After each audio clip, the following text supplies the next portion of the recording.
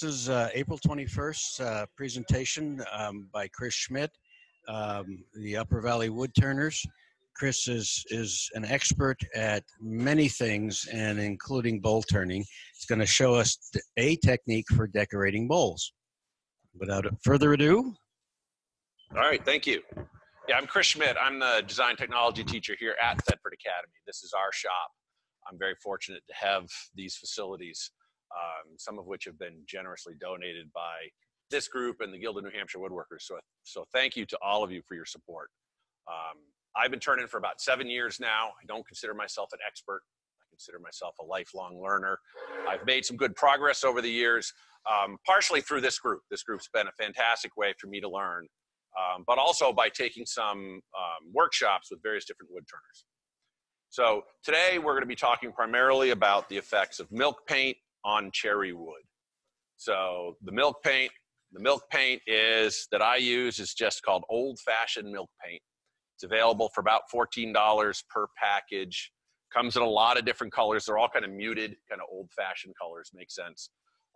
Available at I go to Craft Supply online, get it there. Milk paint is a non-toxic, totally food safe. It has the milk proteins in it that harden it, and it's quite durable. It's used in a lot of kids' toys.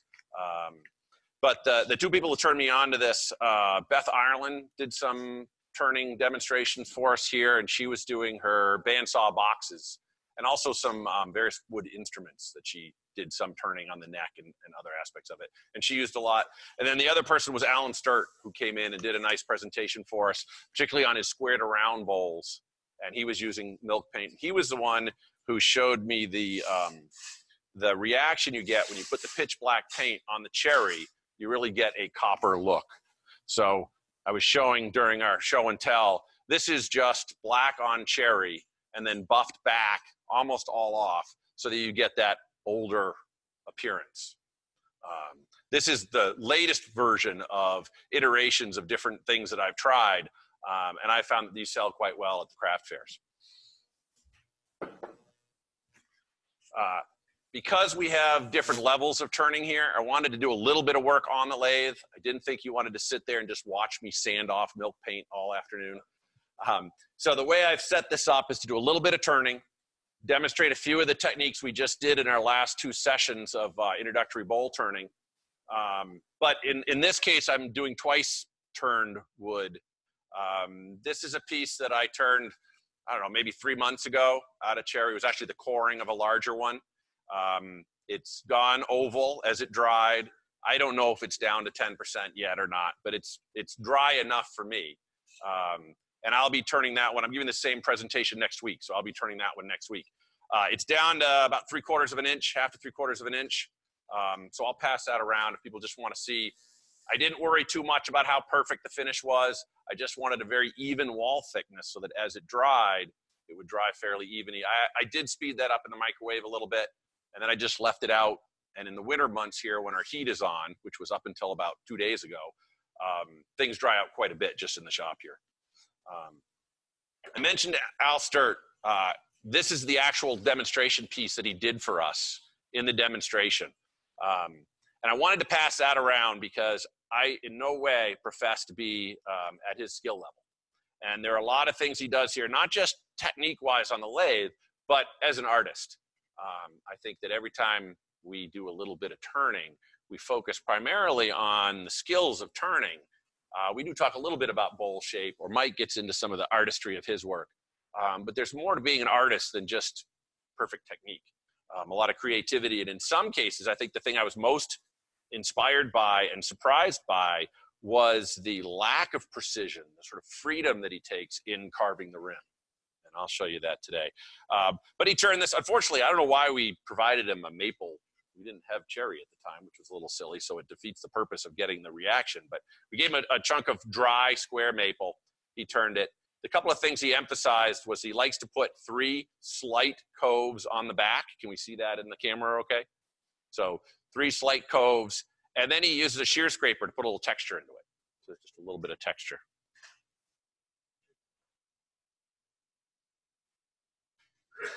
If I get that A little sideways. Can we see it okay? Maybe a little that way.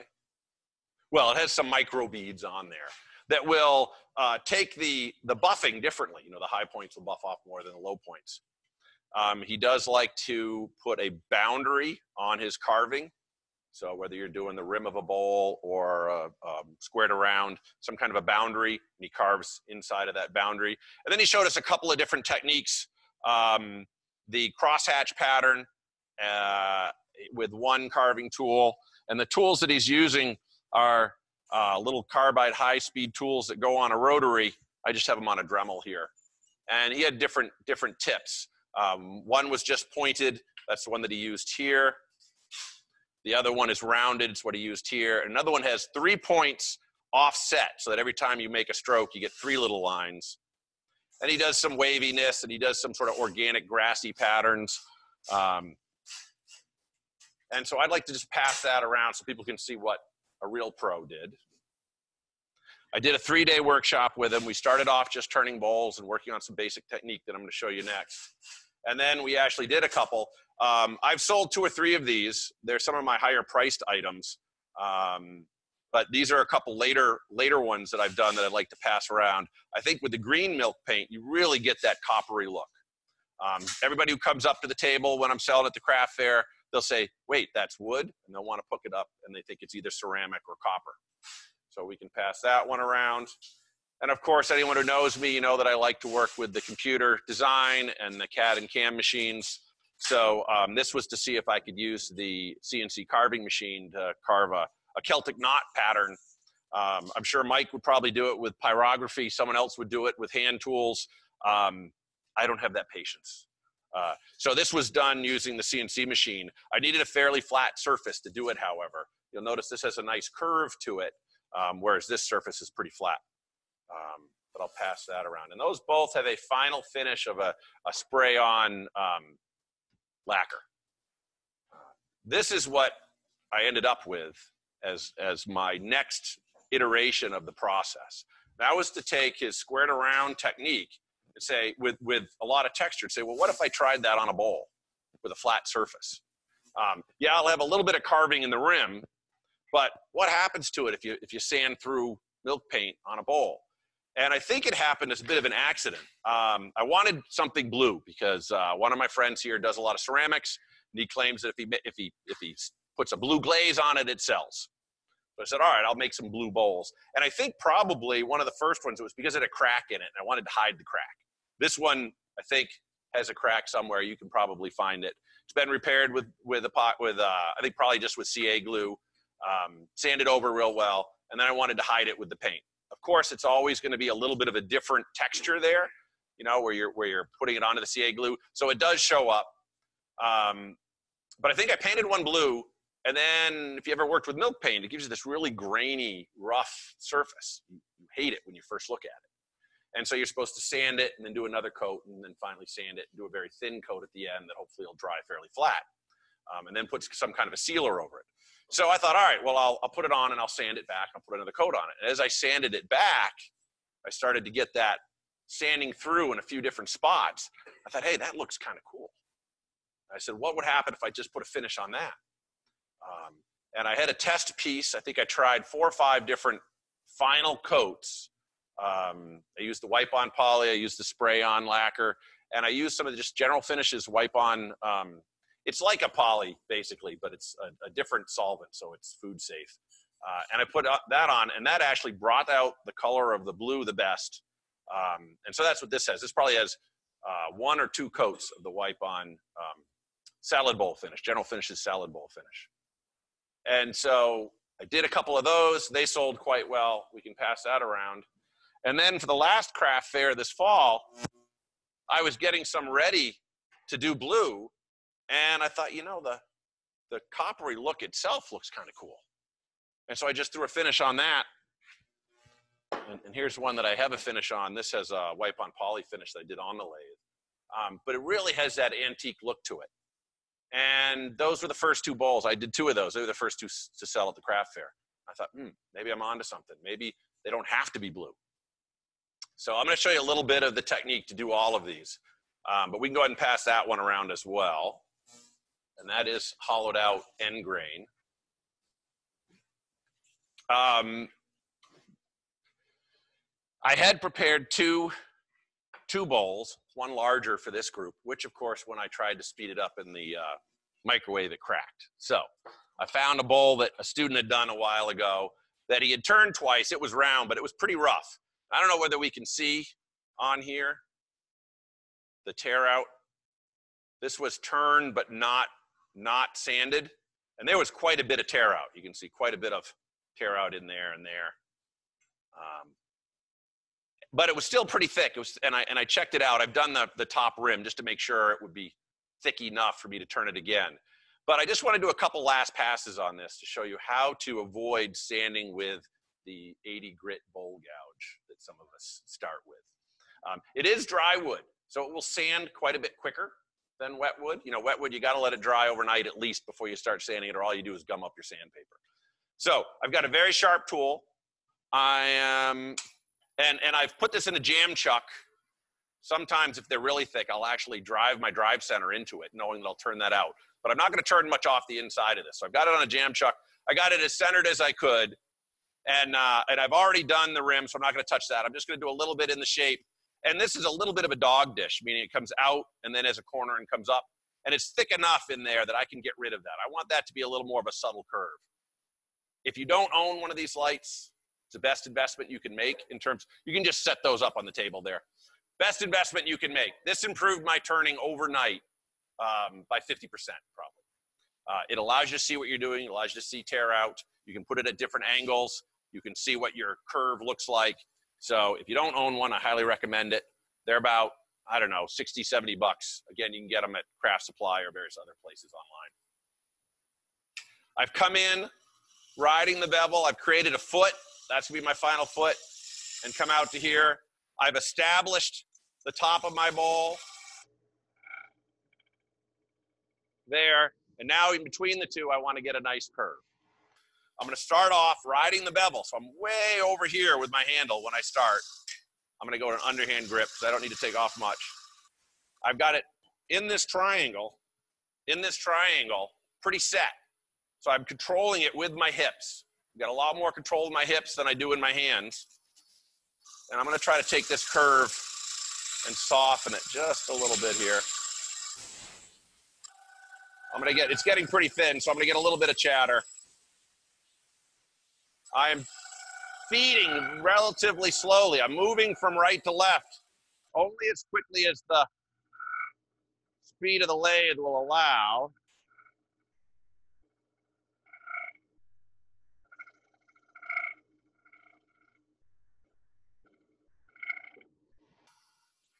Make sure I've still got enough wood in there, yeah. Take a little more off right here.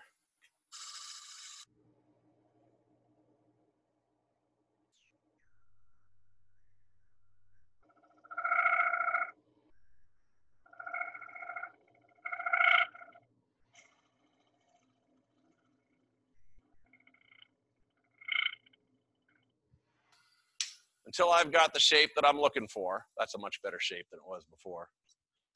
And I've got that little bit of chatter, so I'm gonna get those slight spirals there. One way to avoid that is to actually use your fingertips. It's a little hard to do on the outside of a bowl, but just to support it.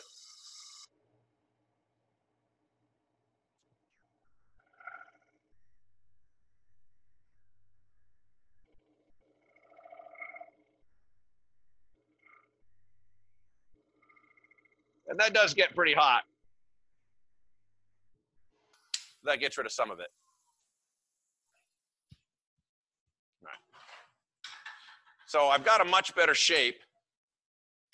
You can see there's still some high spots in there.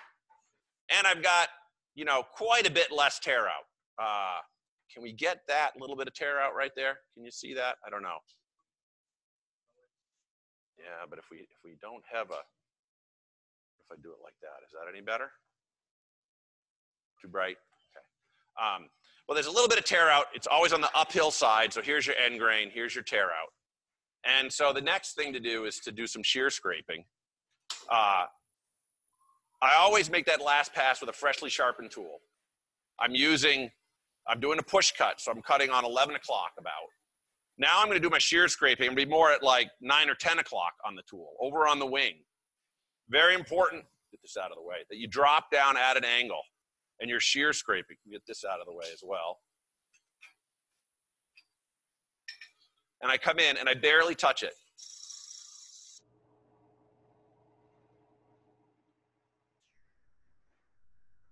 And I want to be getting these tiny, tiny curly Q shavings that'll float in the air. Right? If you come in flat, you'll get sawdust. All right? And you'll get a little bit of tear out when you do that. It's much better if you are at an angle. I go about 45 degrees, closing the flute all the way, so you're just barely touching on the bottom edge. The top edge is close, but not quite touching. You're just riding on that bottom edge and barely touching it. So the lighter the touch, the smaller those little shavings will be that float in the air.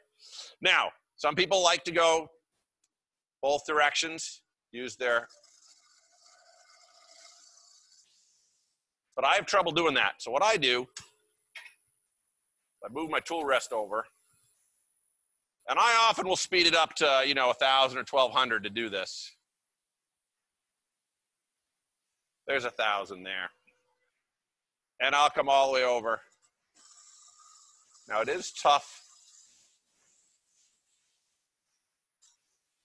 It is tough to tuck into the corner right there. So I'll come in the corner and I'll just barely get it.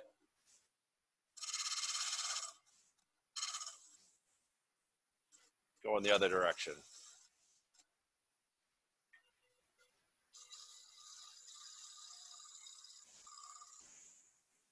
I don't know if it'll work on the camera, but I'll look for any high spots, or I'll look for any drastic changes in my curve using my light. And you can go both directions. And if you do that, you should be able to start sanding with 220 maybe. When David Ellsworth was here demonstrating, he says he doesn't even sand. He just leaves it as a sort of almost a sandstone look to it. But if we go back to where the tear out was, right here, let's see. End grain, here's where our tear out was. There's basically none. There are a few little ridges, but those will sand out in no time. Now, I'm not going to worry about it too much because I'm going to use, turn it off. Yeah. I'm going to use this shear scraper. It's fairly blunt. It has a slight curve to it. And I've put so it's fairly straight across the ends. Got a little bit of an angle, a little bit of a curve. And it's sharpened, I don't know, at 80 degrees, probably 75, 80 degrees. And I did put a slight hone on it, which I don't normally bother to do, but for you guys, I just took one of these and just put a little hone on it, which is supposed to give it just that little bit of a burr on there. And rather than doing that shear scraping with the bowl gouge, Alan does it by dropping his tool down below the bowl. So he's scraping like he's using a card scraper and coming in and doing this. And again, he gets those little tiny floating shavings. But the cool thing that I liked was that's how he got those little micro beads. He just took this, he just pushed in.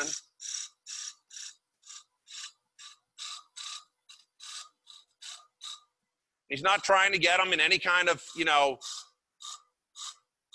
perfect distance between. He can go back and fill in a few spots. I think the overall density should be about the same, but the distance between any two of them can be whatever you want it to be. And you're not going deep, just enough so that when you sand, you've got some high spots.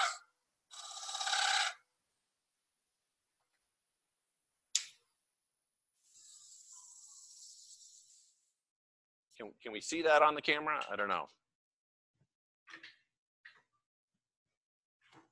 So I've just added a little bit of texture in there. All right.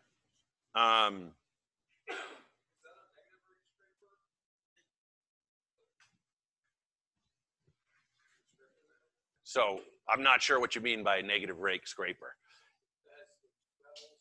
Oh, it doesn't have to. It does only because I've done it a couple of times. But I'm on the outside of the bowl, so I'm only touching it on that leading edge. If I were on the inside of the bowl, then you would want to have a couple different bevels on it. I don't use this on the inside.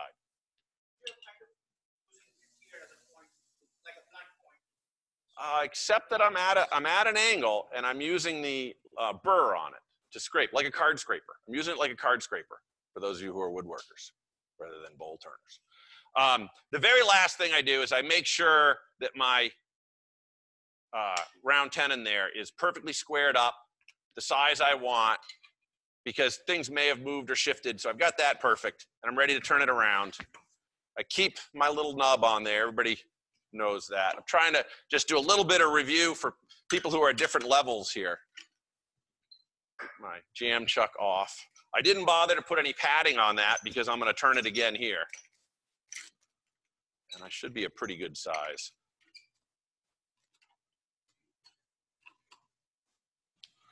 I probably would do a little bit of light sanding on the outside before I flip it around, you know, 220 and 320. I'm not gonna, you guys don't need to see that.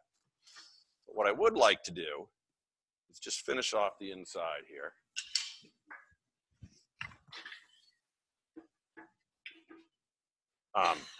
Again, someone was asking me about the extension to the bed. This is the Powermatic version. It isn't cheap. Anybody know what that runs for?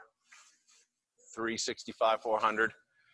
It's not cheap, but boy, it is nice to be able to get all the way out of the way.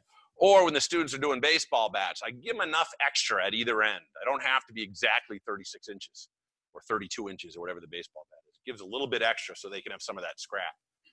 But I do like that quite a bit. They also have the swing away one, yeah. All right. So switching gear a little bit here.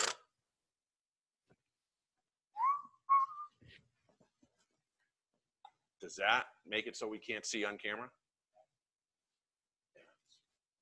Again, I think for the inside, you really need that harsh light, because and I don't know whether you can see it, but I can really see a lot of tear out in here. So if the student, he didn't bother sanding this, probably because he didn't want to have to sand that off. That would take a while to sand out. You'd have to be using 80 grit, power sander, making a lot of sawdust, which is what I used to do. My first few bowls, I would sand for about 4 hours a piece. You know, turn for 2 hours and sand for 4 hours and then sell it for $40. That's not a very good profit margin. So we're trying to cut down on the amount of sanding that you do. And there's just a certain satisfaction to having those last few passes really clean it up. I will just, since we've got people sitting in the front row there, I will just double check that we're nice and tight. One, I do two. David McWilliams says you should always go and check that other one, 3. But for some reason, you can always tighten it a little bit more. Being dry wood, that's cutting in there quite nicely. That's not going to go anywhere. I am, however, about as thin as I can get out at this leading edge.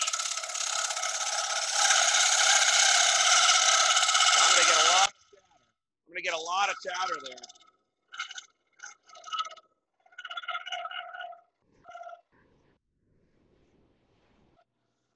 Because it's already thin. All right, so now we're gonna, that was just to get it completely round and get rid of some of the wood. And I got a good thickness there. I'll go a little bit more.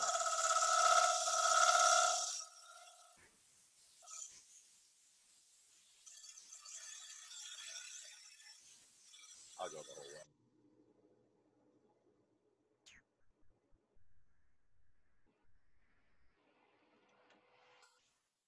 All right. So now it's perfectly round. I've gotten rid of the worst of the tear out. But I'm going to switch to that riding the bevel on the left side of the tool. So instead of riding the bevel with a push cut, cutting at 1 o'clock or so, I'm going to turn the flute straight up. I'm going to rub the left side of the bevel, and it's best to have at least an Irish grind, that double bevel. On this one, I actually have 3 bevels, or I had 3. So that top bevel is very thin. We're going to come out, and we're going to just barely turn into it. We're going to start where we're not cutting. This is, I think someone mentioned they got a pretty good catch doing this. Key is So roll into it slowly until you find where you just barely cut.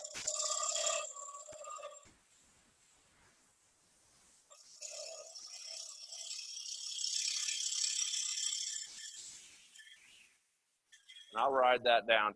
Now, to get rid of that chatter, I can put my left hand on it, support it a little bit.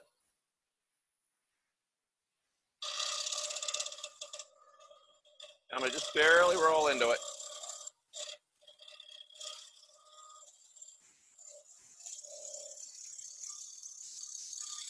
And again, I'm getting these little tiny slices that are floating in the air.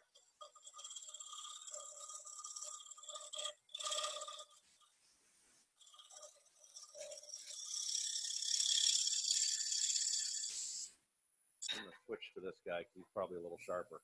My goal is to not have to sharpen my tools next week. So I'm seeing if I can do a little bit with each tool. There we go.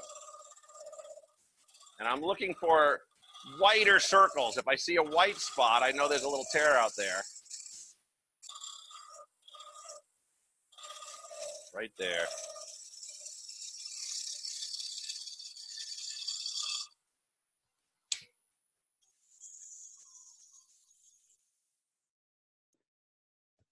I still got a little too much chatter.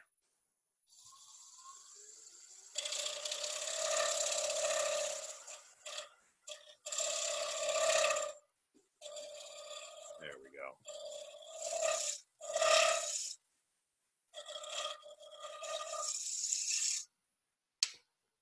The chatter will give you those little chatter high spots. They do sand out pretty easily. It's the tear out that takes forever to sand out. So I'm going to call that good enough for out there. And then for the bottom, I like to use, we were talking about that bottom feeder. So this is sanded at about, I don't know, 85 degrees. And then it's got a couple more bevels to get rid of the heel. But I'm going in almost straight on. And I like to have a lot of support for the tool, because if you go up, that's when you get a catch. I want to be just wherever it's going to be taking off those smallest. And again, I'll rub the bevel. And I don't use it out here much. I probably could. I use it more right about here. I can find, there we go.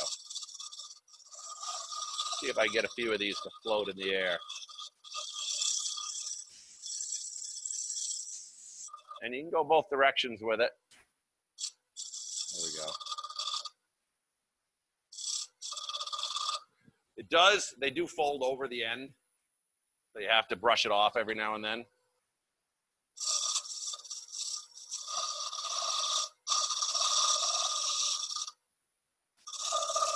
There we go.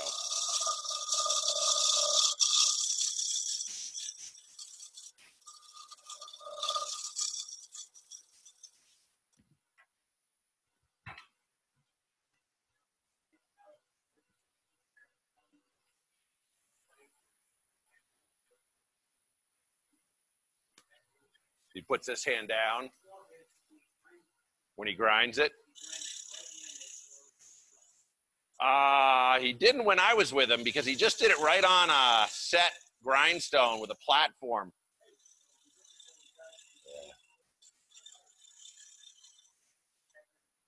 To get a little bit off of there so you can lead it. Sure. My goal is, I've still got a few circular spots, but my goal is to get rid of much of the tear out as possible. It's not as great as I'd like it to be, but I don't want to spend all day doing it.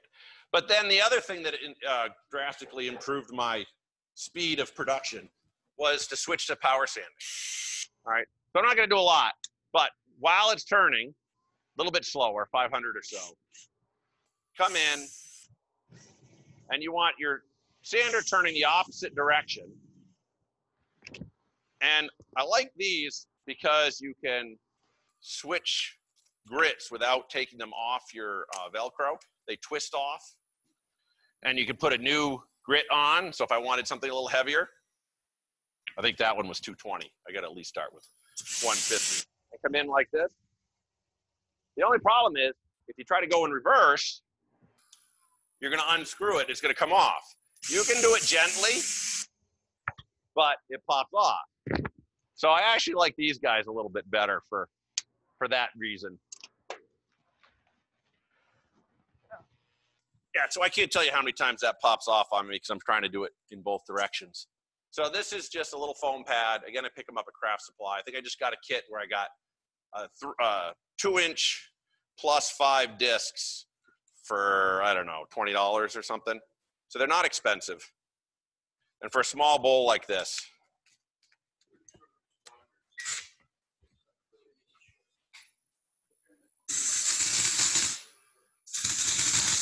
let's chuck at my drill.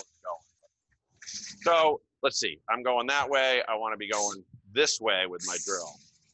And when I'm in reverse on the lathe right now. And so I'll do it on the near or top side. Of course, that came off, huh? That was brand new. And then if I want to go the other way, I'm only going to do a tiny bit more here. Yeah, that's come off already. Well, we'll just hand sand that because I think we're pretty much. So, in terms of hand sanding, I like to use the gold sandpaper from Klingspor. It's a cloth backed. It stands up quite well. And we'll just take, and I like to, it rips easily. So I do try to get rid of any of the little strands. And I like to fold it over a little piece of cardboard.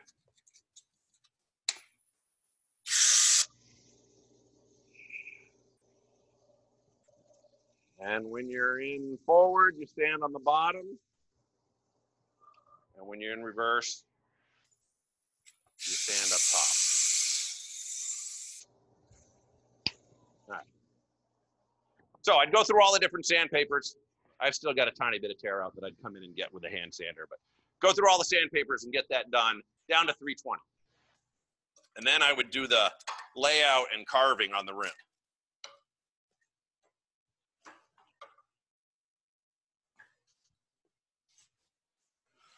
And the layout, you're not actually following the lines. You're just using them as a guide. So it doesn't really matter where you put them. But if I slow that down a bit, then you can go, I'll go forward. And I just use my tool rest, and I'm just putting a series of pencil lines on there to tell me concentric circles. And if they didn't, I'm already a little out of rounds. That bowl must have been not completely dry, even though it's been sitting in the shop probably for 8 or 10 years. Even dry wood will have some various tensions in it. You know, so if you take a dry board and you split it down the middle, it often goes like that because the two sides have tension in them. And then I need some lines that are headed straight out from the center. So I get my tool rest at exactly the center height, which it should be sitting right there. And I don't do anything fancy. You can get a stand with a pencil in it and run it across, but I just use my tool rest. I just make sure I'm not turning it. And you don't need a lot. This is just to keep you, as you're carving, keep you trying to stay in a starburst, so to speak, coming out from, now can we see those on the camera? All right. And then when I do a rim, I do carve it right on the lathe. I'm using just a regular Dremel tool. There's a multi-speed.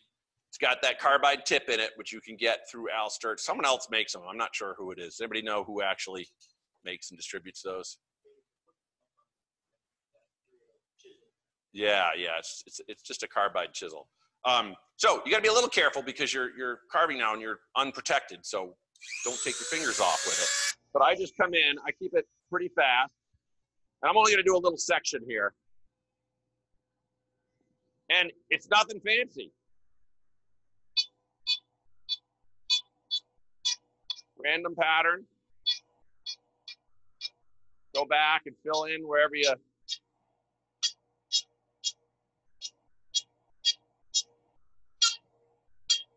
Now, the one thing you want to watch out for, which I just did right there, is you want those boundaries to your carving. You don't want to come up over the top rim if you can help it. I did catch one there. I'd like to say I did it on purpose, but I didn't.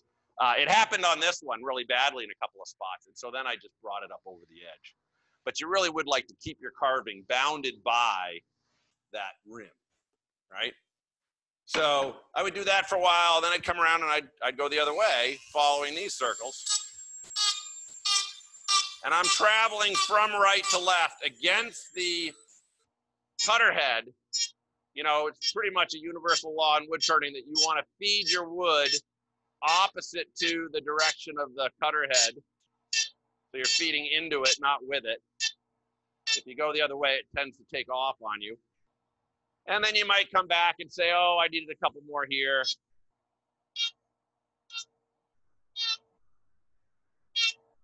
And you'd go until you're happy with it. And I don't put a whole lot. I don't think it takes a whole lot. If you look at the one that Alan Sturt had done, his are quite dense. You can go denser or less dense. Can we get that on camera? Okay. And yeah, I've got a fair amount of tear out that I have to sand out there.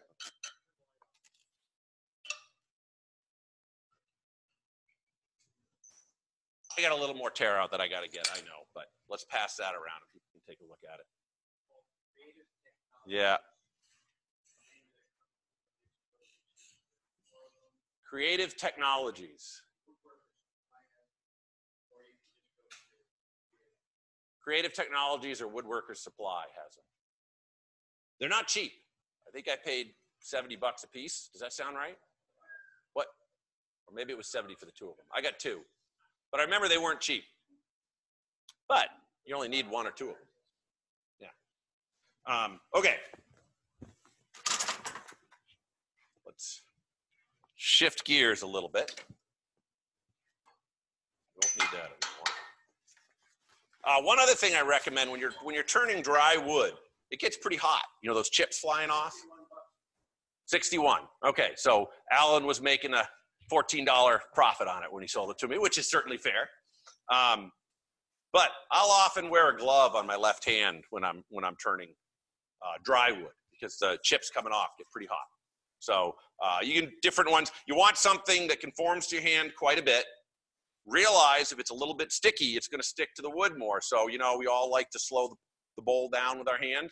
Just make sure that isn't going to grab and send your hand down in between the bowl and the tool rest. But anyway, that's why this was out, was just to show you that. So I'm going to try to use this as my work table. Someone stole my stool, though. Do we have an extra stool somewhere I could? I don't think I can do it standing up. But I've got a piece here that's almost done with the carving. And with the squared around bowls, I do like to carve them off the lathe. I find it a little difficult to get in there. Alan started this awesome vacuum chuck carver's vise. You know, you just turn it on, it holds it, and turn it off, turn it back on again.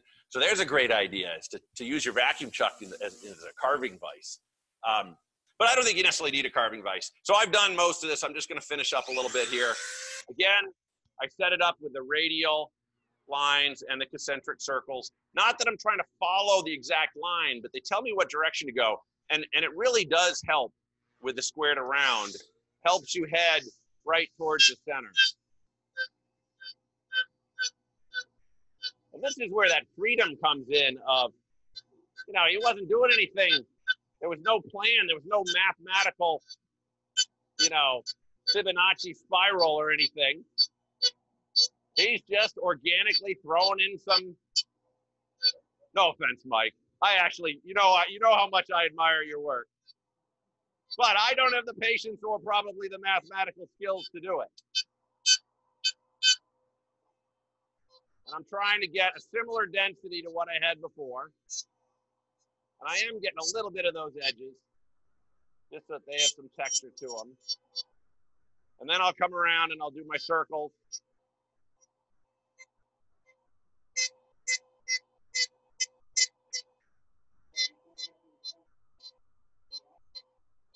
Yeah, you won't get the same organic feel to it unless your drawing is very organic. You could easily, I mean, the fact is you can take a photo of something, live trace it on the computer, and then that's what it'll carve. So if you're really trying to emulate somebody, And you try not to have too many that dig in like that. What I like is I can rotate it so that I'm always going left to right, but I'm getting sort of a circle out of it as I go around. And you're looking for anywhere that it isn't quite as dense. Let's call that good enough. Okay, so you get the idea. And you can do various different patterns. This is the same tool, but a very organic pattern, just sort of a wavy, I almost feel it's like a forest. All right. I'm going to save this one to do at my next presentation, but if you want to pass that one around just to see a different pattern. Now, once I've done that, I am going to sand that just a little bit.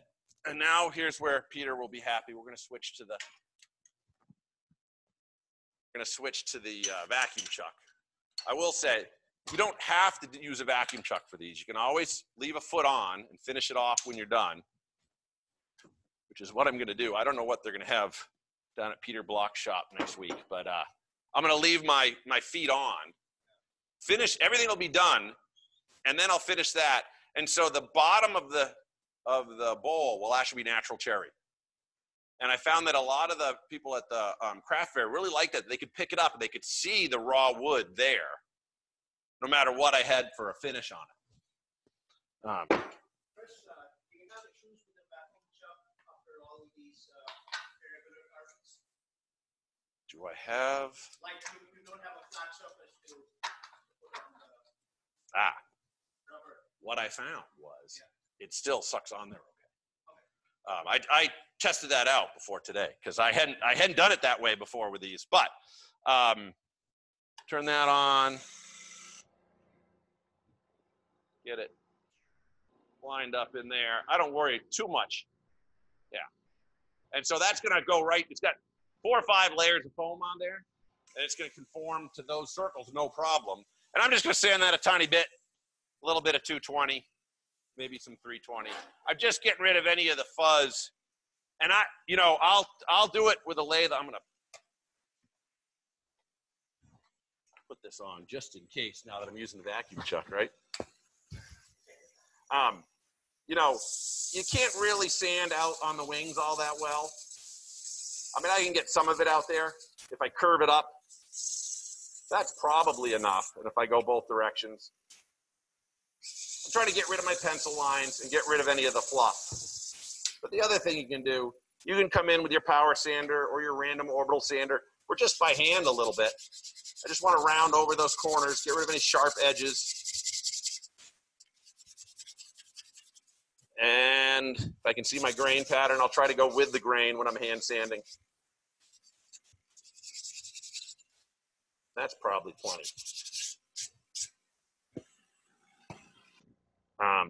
You were asking about would it stick with the carving? I don't have a nub on the bottom of this one to line it up, so I just kind of use my finger and get it close. Hopefully it doesn't take too long. We'll call that good enough. And I'm pulling 15, so it's not quite the 25. But that's going to hold it on for sanding, no problem. All right. So I'll have no problem sanding that later on. Okay. So we've got it finished. We've got it carved. We're not too worried about the sanding. We get it nice. On the bowls, I will sand these down before I paint them. I'll sand them down to 320. And I'll try to not have any tear out. On these, I don't worry if there's a little bit of tear out. In fact, if you look at some of these, there is some tear out in there. But it just adds some more texture and interest to it. All right.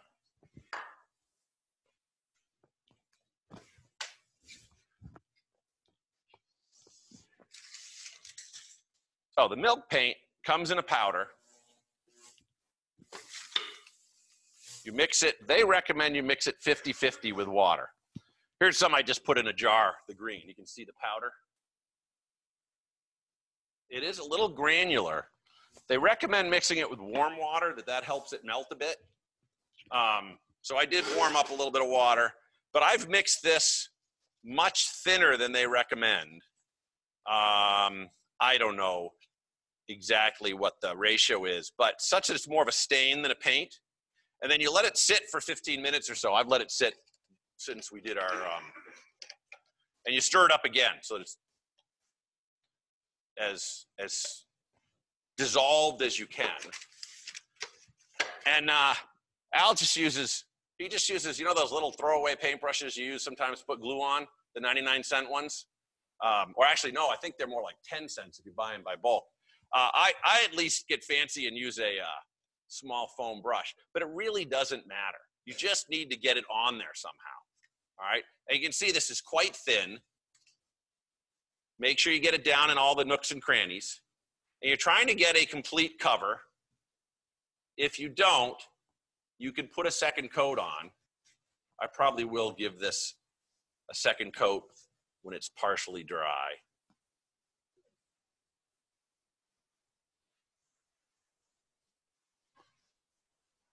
And I try to get a fairly even coat, but again, you're sanding it off, so it doesn't matter if it's not perfect.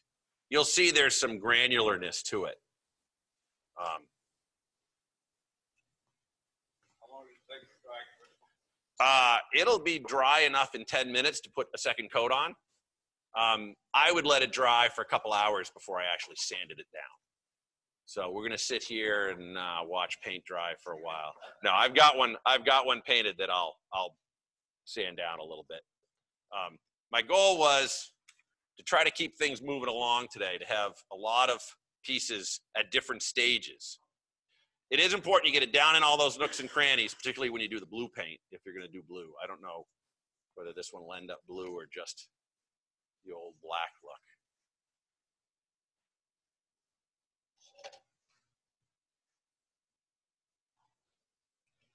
That is price tag from the, and I do, you know, try to get some of my brush strokes going in a circular pattern there and there.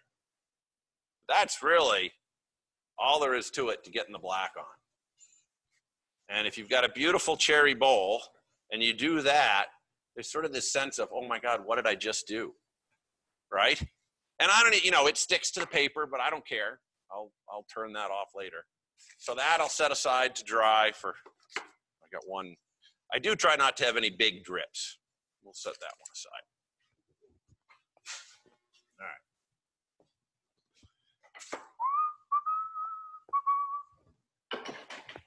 right. And so here's one that I painted yesterday. So it's had a chance to dry overnight.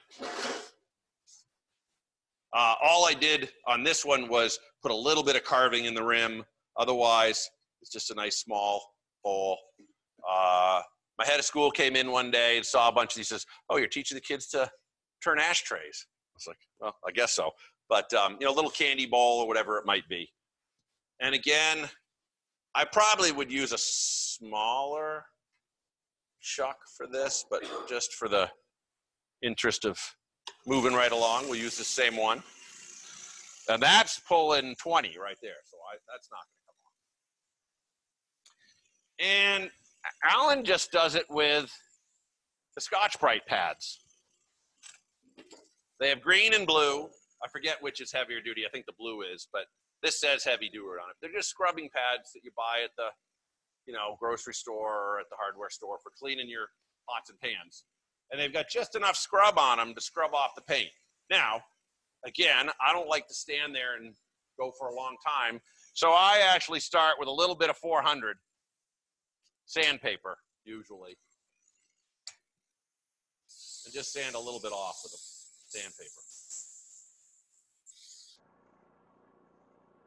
Now, if I'm going blue over the top of this, I do not want to sand through very much.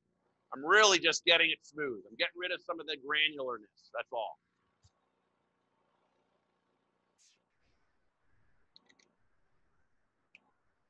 Go both directions. But because it was a pretty thin paint to begin with, you're going to have a pretty good surface without doing a whole lot of sanding. And then I'll switch to my Scotch-Brite pad, buff that a little bit. Someone the other day was saying with sandpapers, you know, like up through about 220, you're kind of cutting. Then after that, you're more polishing. Ed, was that you who was making that distinction the other day? Yeah. Yeah. And certainly brand new sandpaper cuts a little better. You know, once it's worn out, you're really just polishing or burnishing.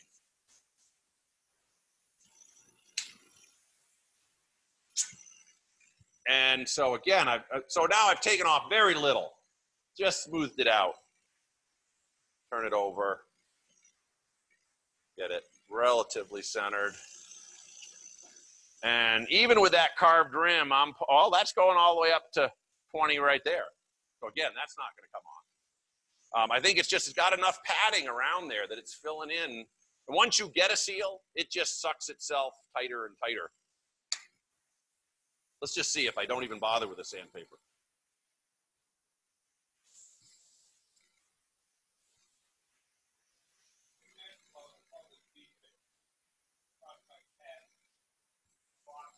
Yeah. Yeah. Yeah, work with a small piece. You can probably work with half this. Fold it over. It does wear out pretty quickly. I'll use them until they pretty much fall apart. But they lose, just like sandpaper, they lose their buffing ability pretty quickly. But again, if you're doing your final buffing, you want it to get more and more polished. Used 220 becomes 320. Use it some more, it becomes 420, right? Not exactly, but it does polish more and more. All right. So that's what I would do to the black. Now, if I was going to finish it all the way to this, I would obviously do quite a bit more. But it's very important you don't sand through. I'm just starting to sand through the wood so that I see the raw cherry instead of the sort of stained look, the copper look. So you got to be very careful not to sand through too much. That's where little 320 or a little 400, maybe some 600 sandpaper, but switch to the Scotch-Brite pad sooner than you would think. Because a Scotch-Brite pad will buff, but it doesn't really take off the wood. And so you can get that nice, shiny, more even finish. And then this would be ready for the salad bowl finish as a final finish. We'll see that at the end. And just at this point, it's probably good to show this. So this one I did just what we saw here, but went a little further. And you can go as far as you want until you have a little bit of black left. Obviously, you're going to have the black left in the carving. It typically comes off corners and then stays on in between the corners. And I did have one little spot of super glue there, so I recommend you try to avoid any super glue repairs because it won't stick very well to it. Can we see that in there? Yeah, you can see that. And then on the lathe, I put 2 coats of wipe-on poly on that, and it gives you a pretty nice antique-looking finish. I don't think I'll be able to vacuum chuck that. It's got some cracks down here, so I'll probably do a long, narrow jam chuck to finish that off. And I'll leave the bottom natural wood. All right, blue. The blue has to be mixed to about 50-50 to their recommendation because you need it to stick and not drip too much. You need to have a thin enough coat that it doesn't drip, thick enough that it covers in one coat. What I found when I did 2 coats was that even if it's from the same batch, the second coat's a slightly different color. And you'll see that when you sand through it. You'll see 2 different colors.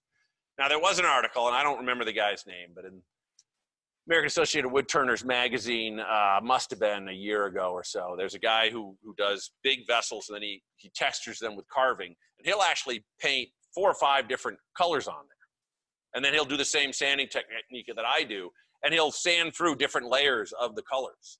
And so you'll see blue, and then red, and then green, and then whatever afterwards. I haven't gone with more than just black and then the final color yet. Maybe I'll try it sometime. But this one's ready for the blue. And I'm going to use a little better paintbrush this time. I think I can afford to. So I've got it stirred up. I let it sit 15 minutes or so. I stirred it up again, and it's, you know, probably, you know, a little bit, about the same thickness as a house paint. All right. And I'm just gonna put that on there. You can see it covers pretty well, but it has bubbles and grit in it. And you don't want drips if you can help it, although you can always sand those. You get a different effect. You'll probably sand through them and end up with a coppery spot there.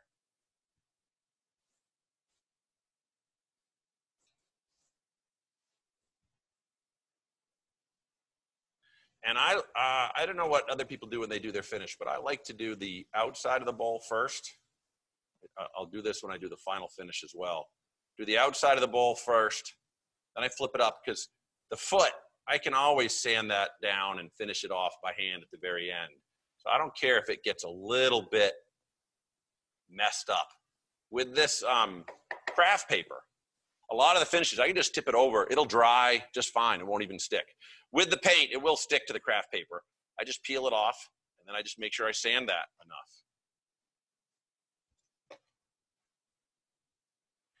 Now, I would probably, if I weren't doing a presentation, I would probably now let it sit for 5 or 10 minutes in order to see where any drips were.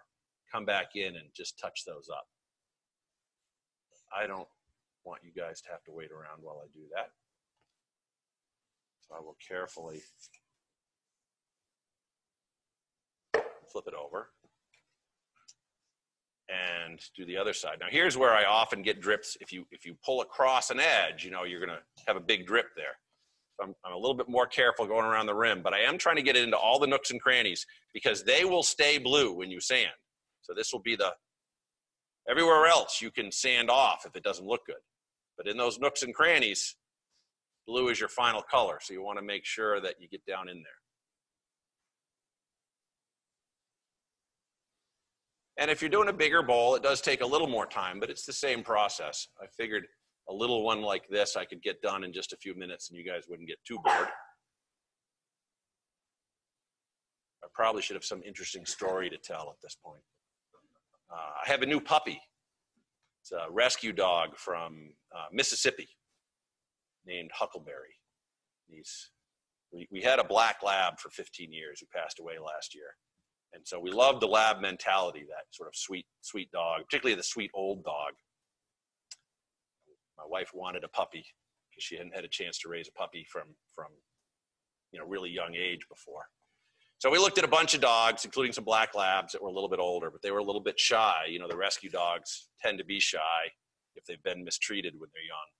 And this puppy, he was only 3 months old when they brought him up here.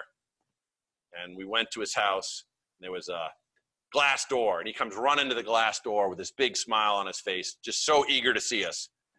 We go in, he jumps in our lap, and he licks us, and he lets me take him outside, and he does his business. And as we're leaving, he comes to the glass door with this sad puppy dog face, and he really sold himself.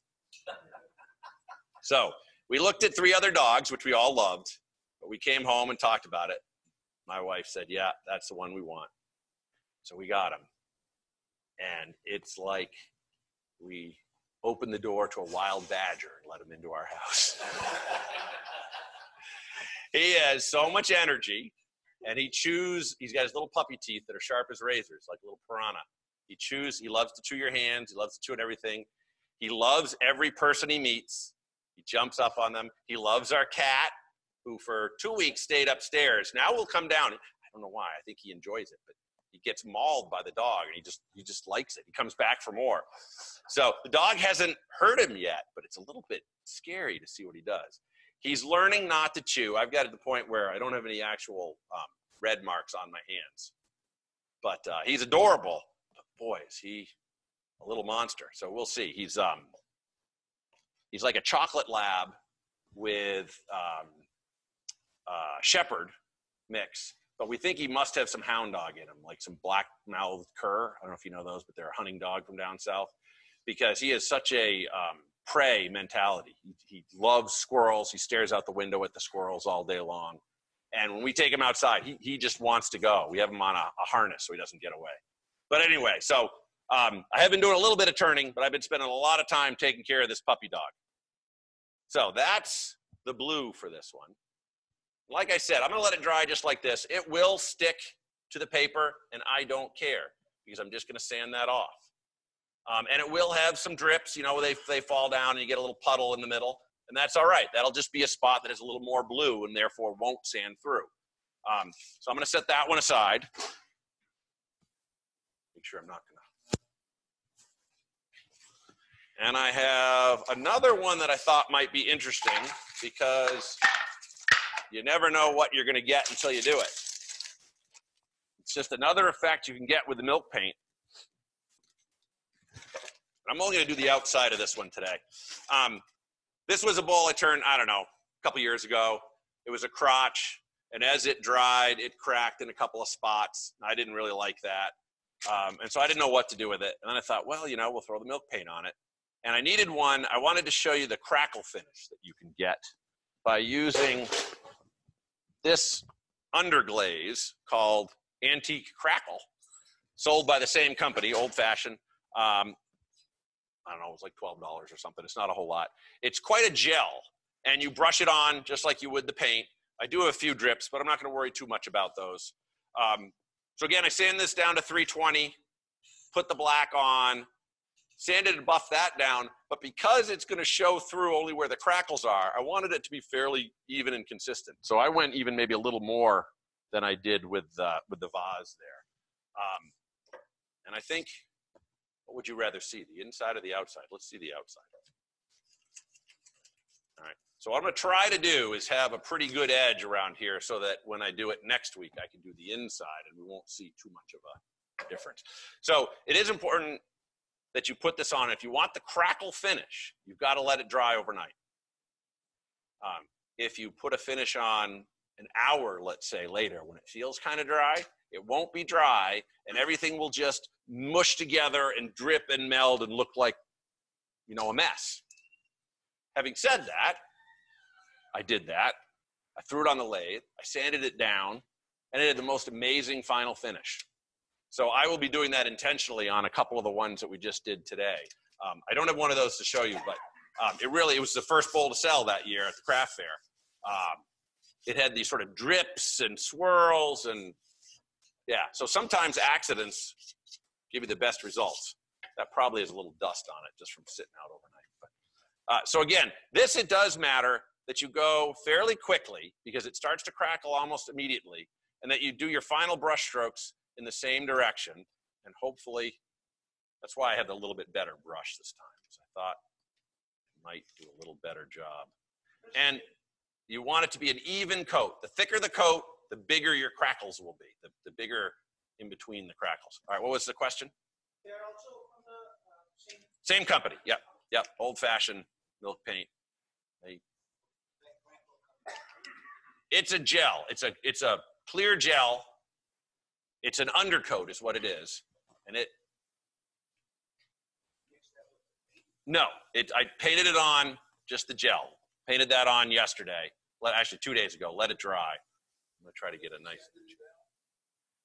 I did that, no, I have not sanded it after putting the gel on. I sanded it down, did all the finish work with the black, then painted the gel on and let that dry. It's a little bit tacky. It doesn't harden completely, so I don't think you'd want to sand it. I think it would just make a mess.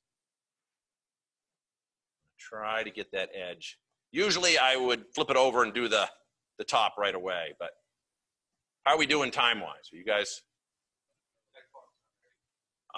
Oh, it's already slowed down? I was going to say, it seemed like I was making great time. I was moving right along, so yeah.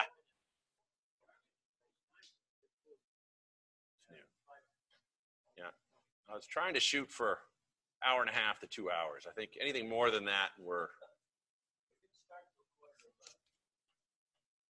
I still got to sand down the blue one and then do the final finishes. All right, so there's a nice big drip down there. I can get rid of. I got just,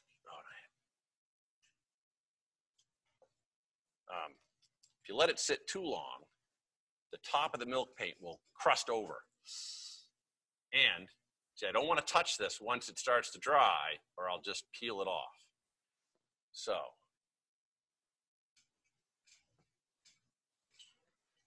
just trying to, like I just peeled it off right there. I have not done a full-size salad bowl with the crackle paint. I don't think it would be a good finish for that big a bowl anyway. It's more of an artistic look. I guess I can always sand. I think if I did it again, what I would do is I'd paint the outside with the gel, paint the outside with the blue, then turn it over and do the inside with the gel with the blue. I probably shouldn't have painted the inside with the gel yet, but I'm gonna leave that and see what happens. It takes about 10 or 15 minutes. I don't know if we want to sit and watch or if we want to set it aside and bring it back. Let me do a little cleanup. Go ahead and pass that around so people can see. It comes in a little metallic container to keep it fresh. Another note is it doesn't last for days and days. It's pretty much a one-shot use. Once you mix it up, you want to use it. So only mix up the amount you need. They say you can put it in the refrigerator and it'll last a couple of days, but basically I use it and then just throw it out. So mix up a little more than you think you'll need because you hate to run out.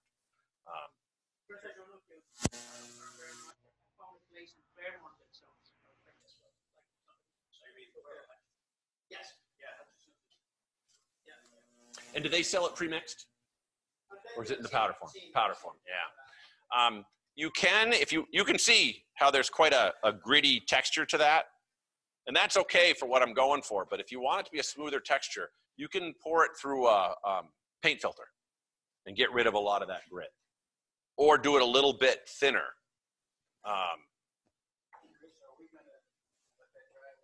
I think I'm going to set it aside, let it dry, and then we'll look at it in 10 or 15 minutes here. To speak, right?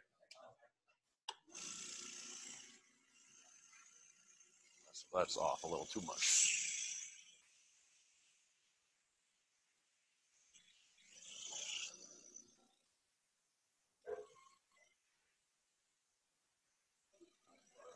That's pulling 24. That's not coming off. I don't really need that for what we're doing here. We do want to be able to see inside the bowl as we get a little bit of the copper showing through. All right.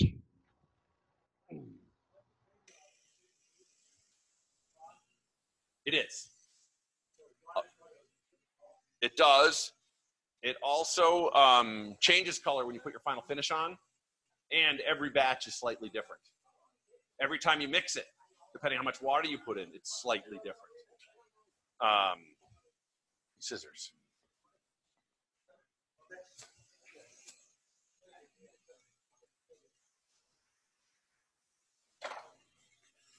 I'm going to start with a little bit.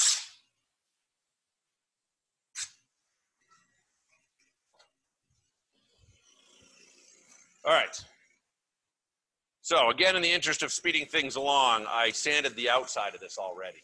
But I just want you to see how it sort of comes alive as you sand it and to be able to tell when enough is enough. It's very easy to sand all the way through. So are we on? All right. So I've got it back in my vacuum chuck.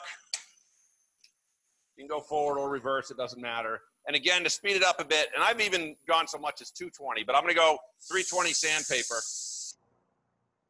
And I usually do wear a mask if I'm doing a lot of this. It's non-toxic, but you do get a lot of sawdust up into your nose if you're doing this on a big bowl for a long time. You can see the dust in the air there.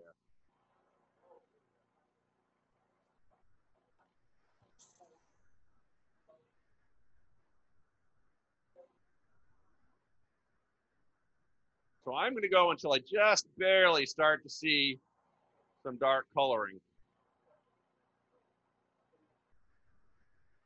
And I'll go both directions.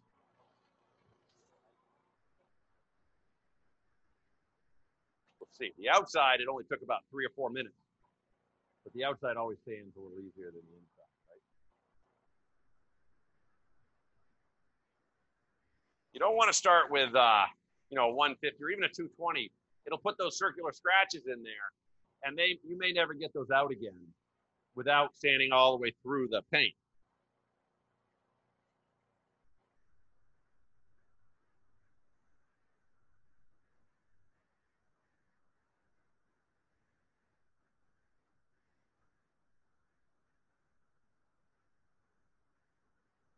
The only time I've ever had a ball come out of the vacuum chuck is when you start to push outward on it. If it's only pulling, you know, 15 or so, then it can come off. But if it's pulling 25, you're not going to get it out of there. And I do have my other hand on there just to stabilize it a little bit. I'm not pushing super hard in the upward direction. Pushing inward, all you're doing is adding to the suction, right?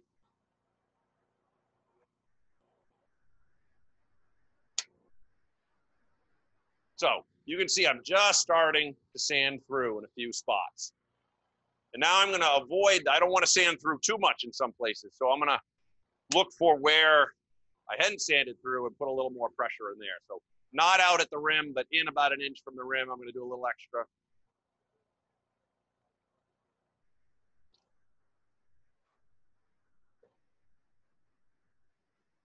The other nice thing about this sandpaper, just smack it a few times, clean it off. And it's good. You know, unlike the typical sandpapers that wear out so much, even if you clean them, they don't have any cutting ability. This one lasts for a while.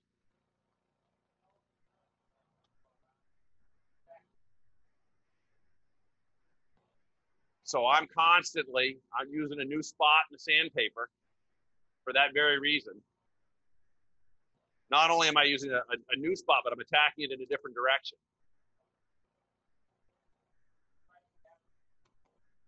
I have, Al Sturt uses that almost exclusively, but he does it with a high-speed air gun sander, right? Pneumatic sander. And it works great. Yeah.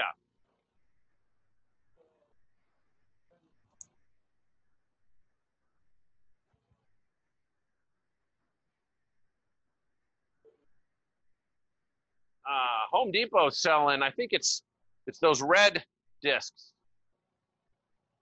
Oh, I should have mentioned, for larger bowls, I like to use these big flexible discs, which cost quite a bit of money if you buy them from someone who supplies them. What I do is I go to Home Depot and buy a hard disc for $7, put some heavy-duty sandpaper on a piece of wood, put it in the drill, and just push down while I sand. And that sandpaper sands off as much or as little as you want to make it nice and flexible. So you can sand and get that flex on the inside of a bowl. So for a bowl this size, I would use these guys. That smaller bowl, I was using the 3-inch. I'm getting pretty close to enough with that sandpaper. Do a little 400. And you can get as little or as lot as you want. What you don't want to do, though, is sand all the way through the wood so you get the raw copper.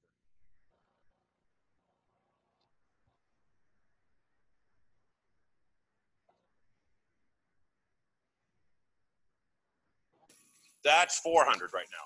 I started with 320. And I don't bother going to the smaller grit with the yellow sandpaper. I don't think it's worth it. This is also Klingspor sandpaper.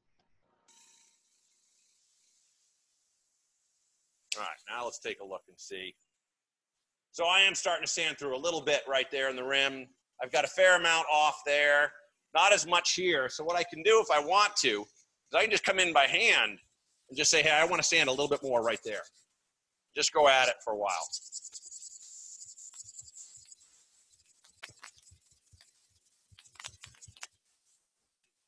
And you can see it starting to show up.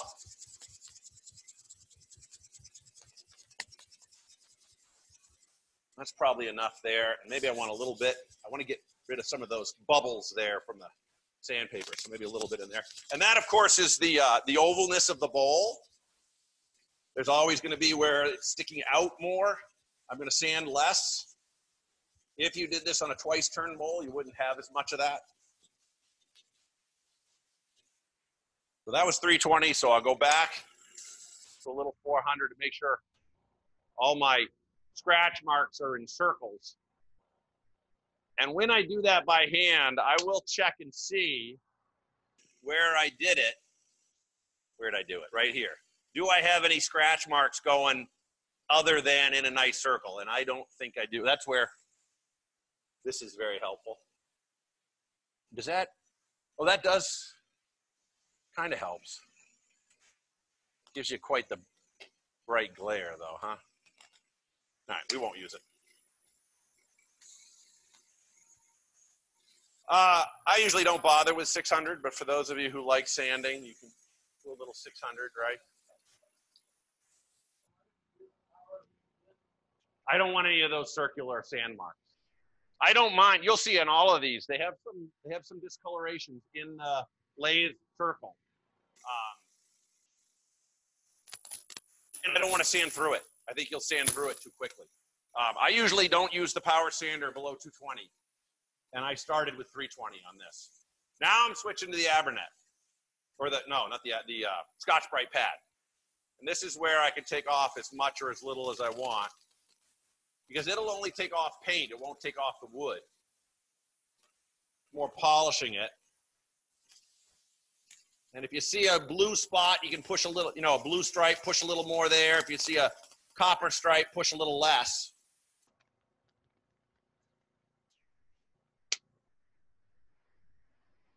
All right, so I have sanded through here a little bit. And so I have tried in the past with some success to just touch that up with a little black. If I just put a little bit of black on there, sort of smoothing it out a little.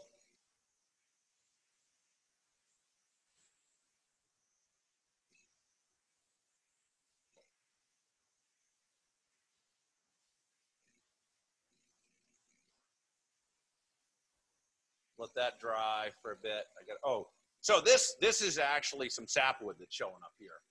And I'm not going to ever get that to look like copper. So I'm just going to leave that. That might be what this, no, I think that's where I sanded it through.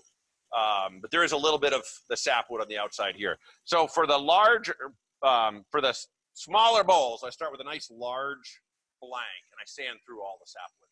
So I don't have any sapwood in it.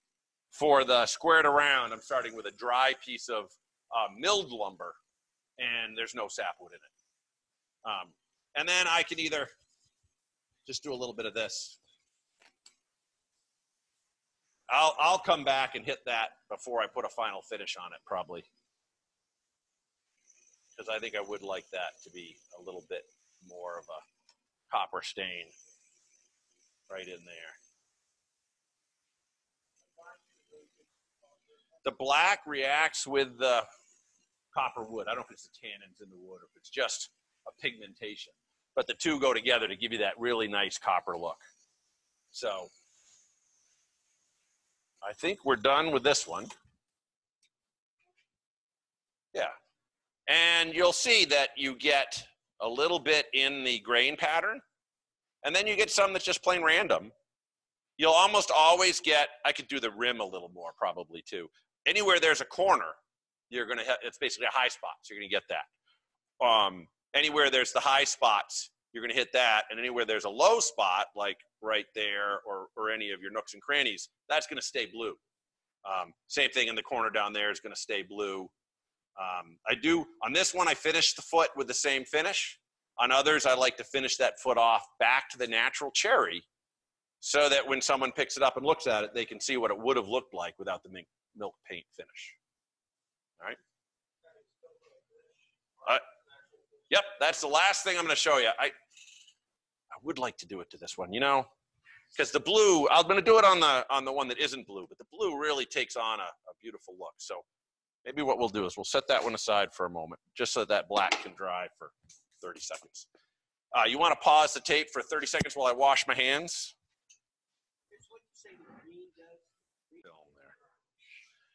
All right, so I'm just getting prepared to put a final finish on this one here. I did blow this out with an air compressor to get all the dust out of there and wiped it down. And I like to use the General Finishes Salad Bowl finish. It's a very clear finish, has a lot of UV protection. It really brings out the color of the wood without changing the color very much. I think I told you I did a sample piece of cherry, which is somewhere around, I don't know where it is, but, and did some texturing on it, and painted it black and then blue and sanded it down, and then tried several different finishes. I tried the wipe-on poly, I tried the spray-on finish, and I tried this. And this is what looked the best. So that's just a good tip to you if you're really trying to figure out, hey, what's the best final finish to put on? Make a little test strip and try it in a couple places before you put it on something you put, 10 hours into. Again, I like to do the outside first. I just wipe this on with shop towels. It's very important that you keep your lid on tight, as this will oxidize and gel very quickly. But if my students, I think the ones who used it were responsible, it's still a very thin liquid, has a ever so slight amber color to it.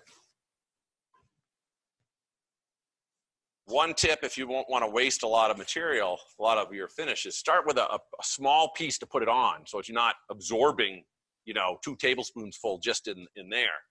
And I'm going to put it on fairly wet, and then I'm going to wipe it off immediately so that it's a thin finish, but it's still wet. It's not tacky. As soon as it gets tacky and you wipe it, you've got a matte finish. I'm looking for almost a gloss finish. These shop towels are pretty lint-free. I think they're by Scott. I just get them at the hardware store. You used to be able to get them at Home Depot, and they stopped carrying this brand. They have another brand that's blue, and it is nowhere near as good, and it bleeds blue onto your projects, which is just not acceptable in woodworking. Yeah. So you gotta wipe that really quickly on the gloss. Yeah, now I will often do 2 coats, to be honest with you. And so the first coat I don't care about. But I don't want it to drip. I could just wipe it off with this, but I'm afraid it'll drip. So I take a dry one. Just while it's still wet, I just wipe it once to get off the excess, and I call that good. All right? Don't go back and fuss with it, or you'll put marks in it. And I'm wearing the gloves because they leave fewer fingerprints, I think. And because I don't know about you guys, but I never have clean fingers when I'm doing this. Even though I wash my hands, they've got something on them. So to do the inside, the place I get the drips is right around the outer edge. So I start in the middle, and then I put one finger right there. If you had one of those Lazy Susan finishing things, that spins around, it might be easier. But I do it all, and then I don't press down too hard around the edge, although I kind of have to because I have the nooks and crannies, don't I? I normally don't put the nooks and crannies up over the edge like that, but I had a few oops moments with the carving tool. But you do want to get the final finish into those nooks and crannies because it will seal that milk paint, give it a little darker look. I think I better make sure I don't have any drips around the outside. Bottom was finished, yep.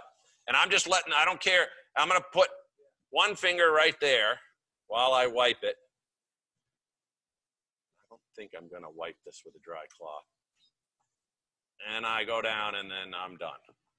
And that's it. Don't mess with it. You'll only make it worse. It's not dust-free in here, obviously. I've just been sawdusting. So you will get a little bit of dust. And if you look at that blue one and you feel it, it's not perfectly smooth. So if you have a dust-free environment to do this, great. Often what I'll do is the first coat, I won't care about it. I then sand it with 600, just the tiniest bit. I do it on the lathe, so all my circles are perfect circles from the lathe. Just, I'm done. That's it. Just to get off any of the sawdust. And then I do this exact same final finish. You'll see it's going to get soaked in some of the end grain, and so it won't be as glossy as I want. But you can see how it really brings out the beautiful color of the wood. Overnight, yeah. So what you might have wondered why I had these little blocks of wood on them. I have my students, it's so that I can carry it carefully somewhere where it's less dusty, like in the office here, and let it dry. So I'm going to set this in here to dry.